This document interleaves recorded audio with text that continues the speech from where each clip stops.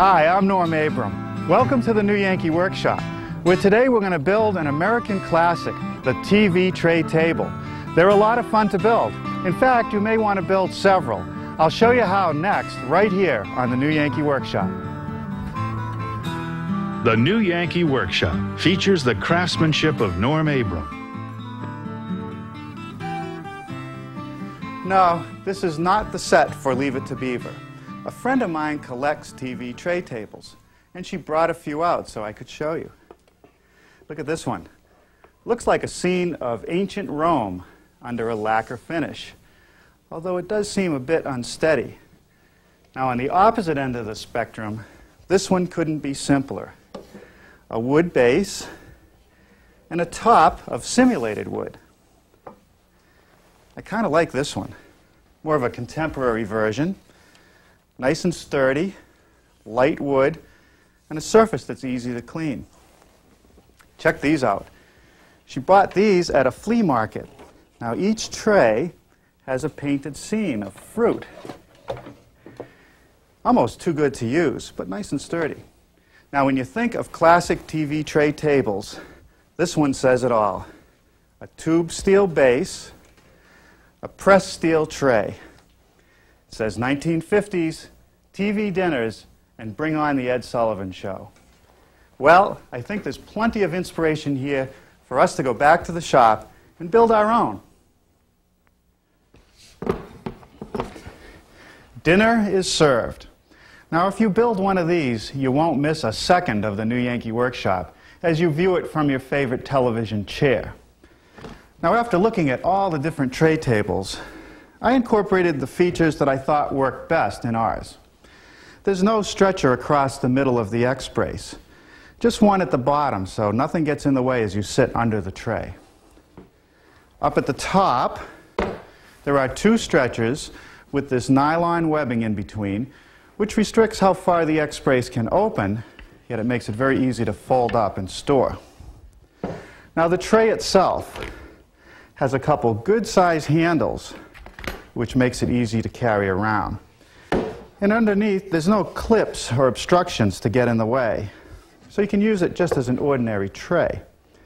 The wood I chose was mahogany, and the surface of the tray is a high-pressure laminate. And I know what you're thinking. The simulated leather look, it's awful. The design committee hates it. Hey, I made a mistake. So today we'll use basic white. How's that? Now, if you'd like to build one of these, a measure drawing is available with the materials list, and you'll hear more about that before this program ends. Now, before we do any woodworking, I want to take a minute to talk about shop safety. Be sure to read, understand, and follow all the safety rules that come with your power tools. Knowing how to use your power tools properly will greatly reduce the risk of personal injury. Now, here at the shop, I wear ear protection, and of course the most important safety rule, safety glasses. Let's get started building the tray. Here are the four pieces for the frame, two wider pieces for the ends and narrower pieces for the front and back. Now I'm going to join the pieces at the corner with what's known as a glue joint.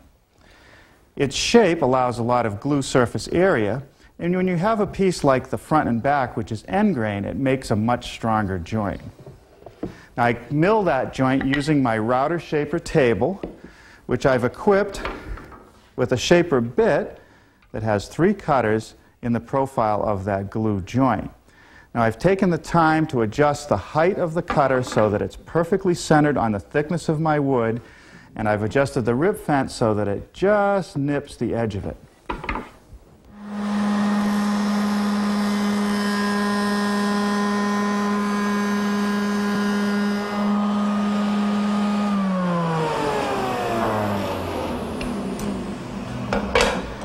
Now for the front and back pieces, I'm going to have to use my miter gauge. And I want to put in one piece as a backer to prevent chip out, and then both the front and back pieces at the same time, and clamp those in place.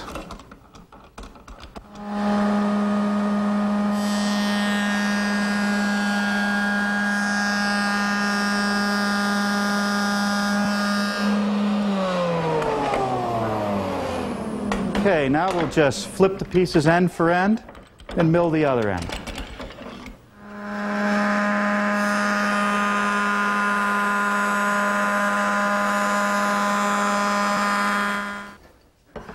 Well, let's see how we did. I'll just dry fit these pieces together. That's good. I've set my compass for 1 3/4 inch radius for the outside corners. Let's do the layout for the inside cuts. Using the front or back piece flush to the end, I put a mark on the inside. Then using a combination square set at 1/2 inch, I'll scribe a line, point to point. And then with the compass set at 1/2 inch, mark the inside radius.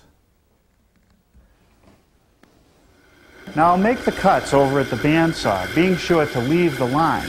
Then I'll fine-tune them back at the drum sander.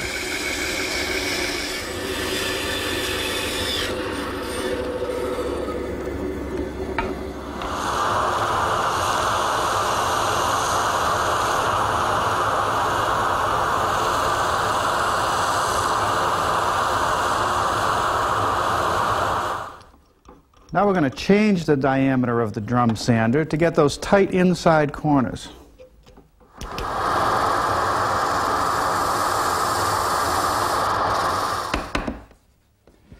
With the frame set in some clamps, but no glue yet, and some scraps to give support so that as I push down on the top of the frame it won't slip, I'm going to round over the inside edge with my router, which I've equipped with a 1/2 inch radius roundover bit.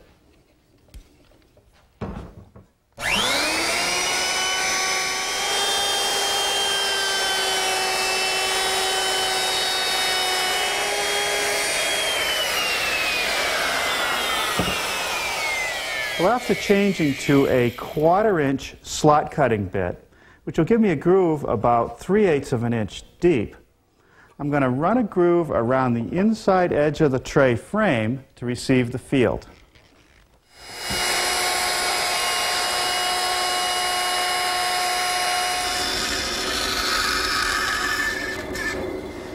This piece of plywood will become the substrate for the high-pressure laminate. It's important to round over these corners so that it'll fit into the groove properly.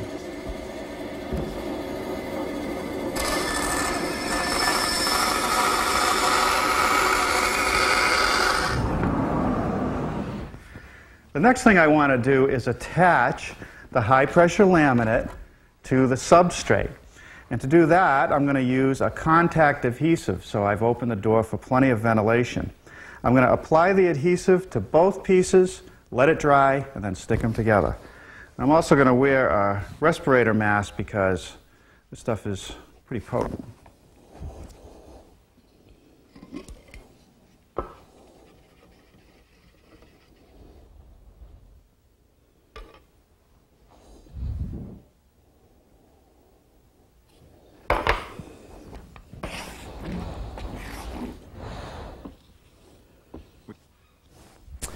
Okay, let's see if this glue has dried.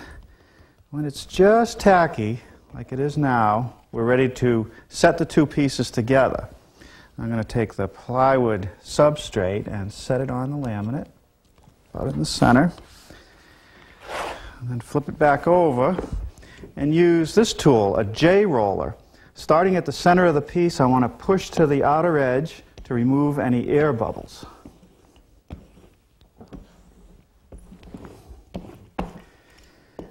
To trim the laminate, I'm going to use what's known as a laminate trimmer. It's very much like a router, a little smaller motor and a smaller base. I've installed a laminate trimming bit, which has a ball bearing which will ride against the substrate, and the cutter will remove the excess laminate.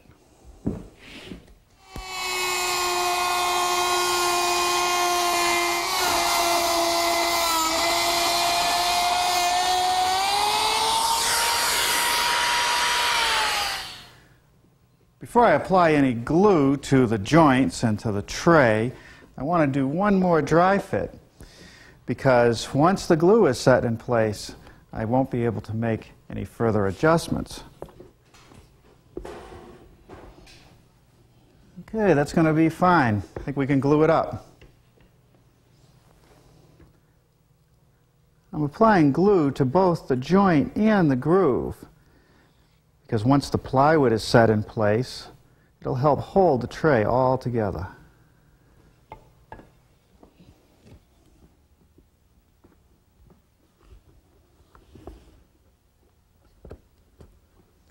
Now with everything perfectly positioned, I'll clamp it together using just these two clamps.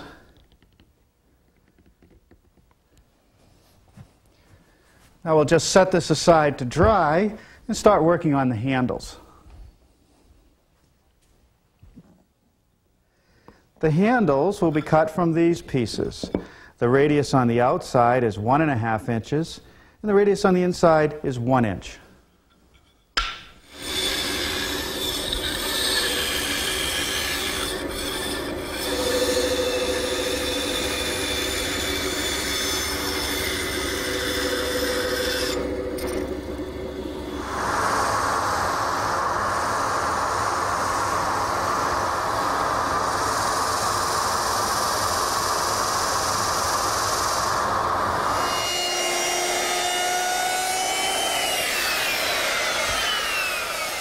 To round over the edges of the handle, once again I'm turning to my router, which I've equipped with a 1/2 inch radius round over bit.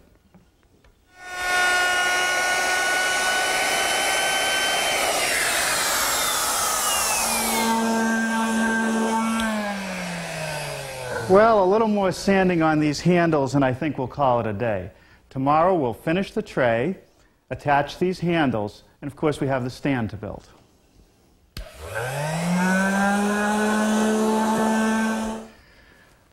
Well, after setting in the clamps overnight, the glue has dried and I can remove the tray. Now the first thing that I want to do today is round over the top and bottom edges of the tray.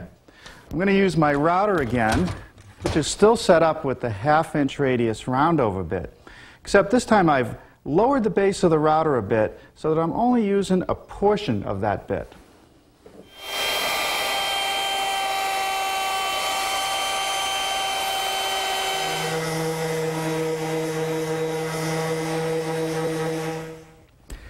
Now the handles for the tray are attached with some screws, and then the screw heads are covered with some mahogany plugs. I've laid out the location of the holes on the underside of the tray, and I've set up my drill press with a combination drill countersink bit. It works great.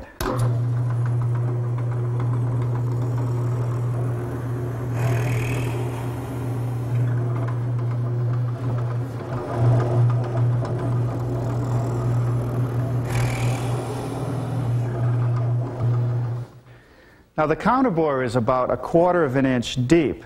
The pilot drill goes all the way through. I'm going to put a little dab of glue over each pilot hole and then take a handle and clamp it in place.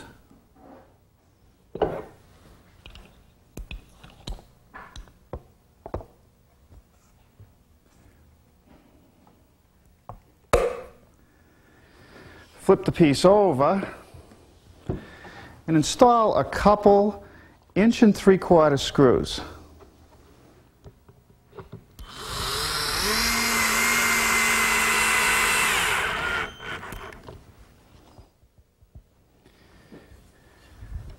Of course, having a little pencil mark makes it a little bit easier to locate the handle.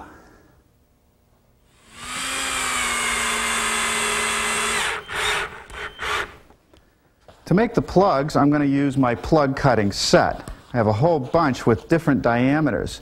And what they are wood cutting bits that have a hole in the center. So as you spin it or plunge it into a piece of wood, it produces a plug. Today I want to use the 3/8 inch diameter size, so I'll just chuck that in the drill press.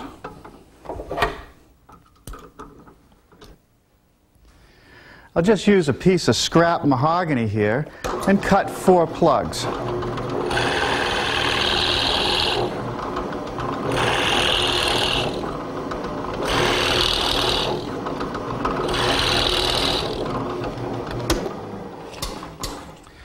Now, using a small screwdriver, I just stick it in and pry on it a little bit, and it pops it loose. And I'll apply some glue to the counter bore and to the plug itself. And we'll just set it in there. And after the glue dries, I'll sand it flush.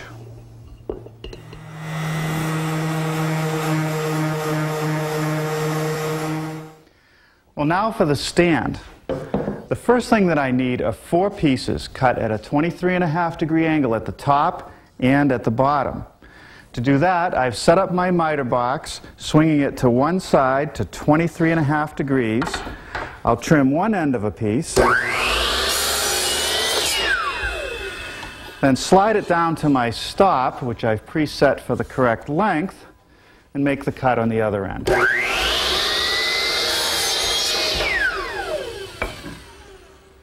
The next thing to do is drill a 3/16 inch diameter hole in the center of each leg for the rivets that hold it together.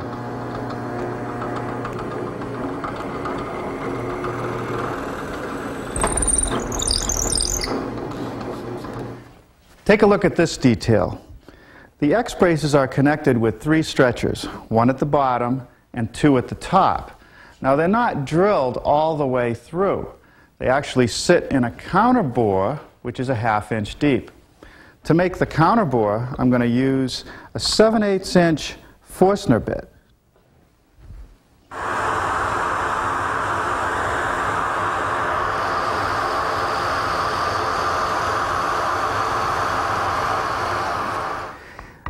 Now, this little specialty hand plane does a great job knocking off the corners. After that, I'll sand the pieces smooth.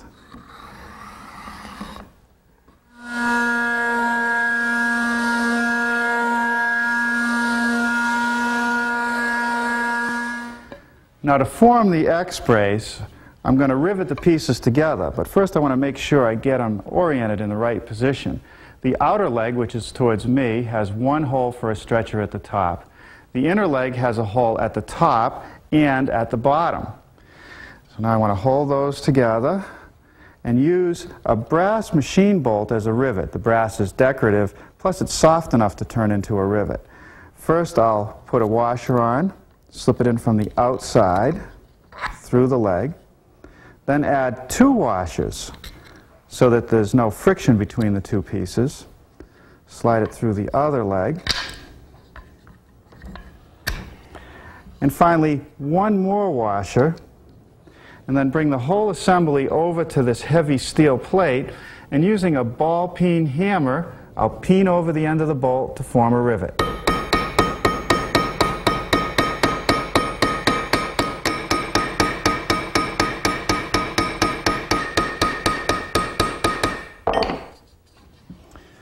Okay, that's going to work great.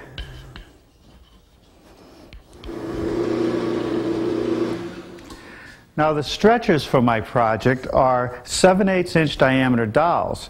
And because I built my project out of mahogany, I can't just go down to a woodworker's store and easily find mahogany dowels. So I'm making my own. I started out with a square piece of stock, about 1 inch square, and then I knocked off the corners so there'd be a little less material to remove. I'm going to start the turning by using a gouge, just roughing it out round.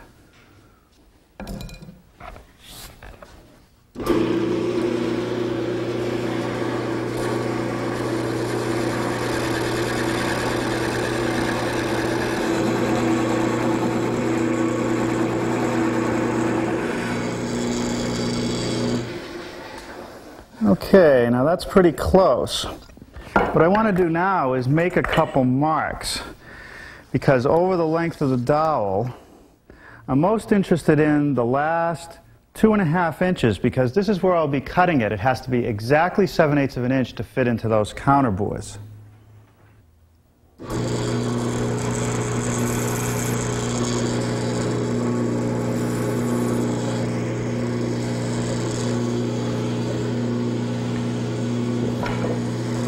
Now I'll return to my gouge and start fine-tuning it.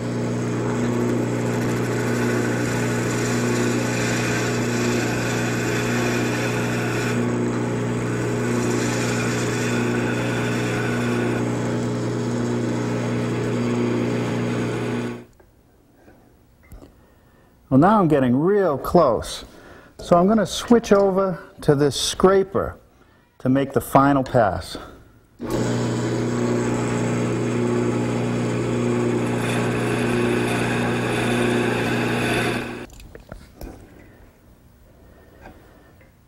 That should do it. Now I'll do the other end.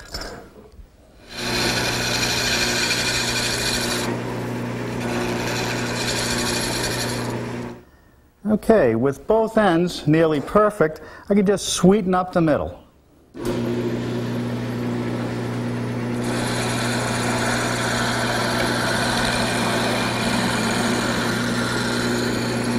Okay, now a little final sanding.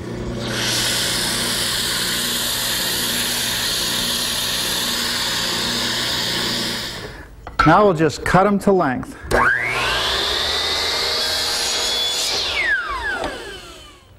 Now to assemble the base, some glue in the counter bores and on the end of the dowel.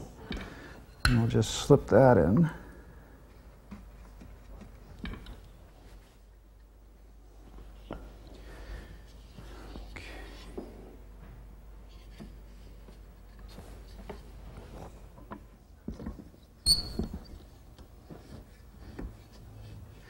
Okay, now for some added protection to secure the joint, I'm going to put a 1-inch brad at each location.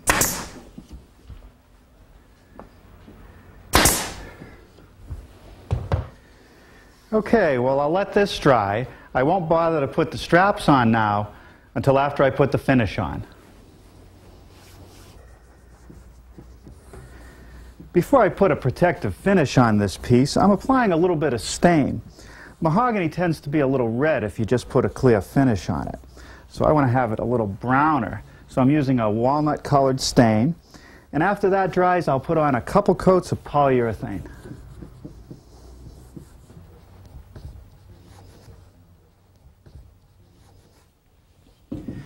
With the stain dry, I'm now applying 2 to 3 coats of a satin finish polyurethane.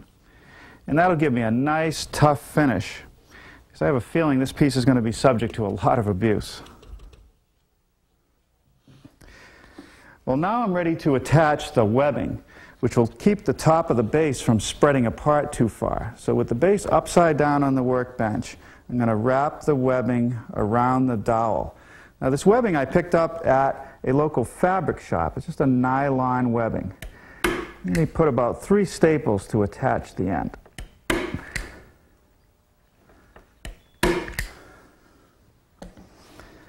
Now I want to wrap the webbing around the dowel.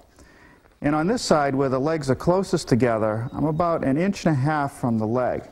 When I bring it over to the other side and wrap it around, I want to slide the webbing over an additional 3/4 inch to account for the overlap of the leg, so the webbing will be straight.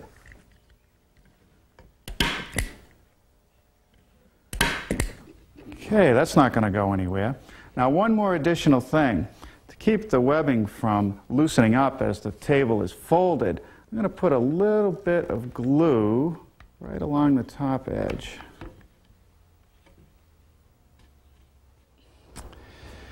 Well, there it is, ready for an evening of TV viewing and munching. I think I'll start out with the Masterpiece Theater, then move on to the New Yankee Workshop, and finish up with that classic, This Old House.